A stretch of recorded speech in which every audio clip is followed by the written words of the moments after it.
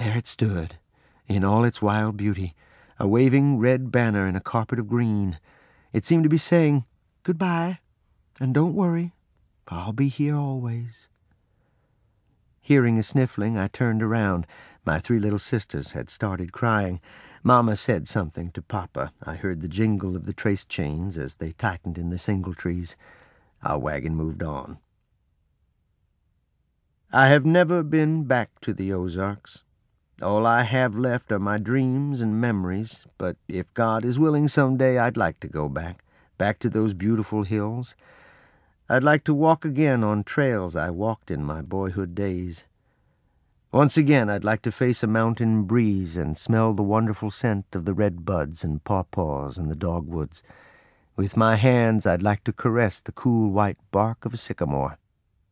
I'd like to take a walk far back in the flinty hills and search for a souvenir, an old double-bitted axe stuck deep in the side of a white oak tree. I know the handle has long since rotted away with time. Perhaps the rusty frame of a coal-oil lantern still hangs there on the blade. I'd like to see the old home place, the barn and the rail fences. I'd like to pause under the beautiful red oaks where my sisters and I played in our childhood. I'd like to walk up the hillside to the graves of my dogs.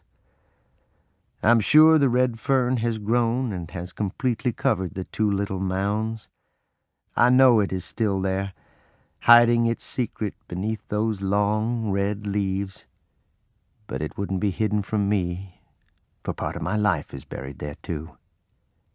Yes, I know it is still there, for in my heart I believe the legend of the sacred red fern.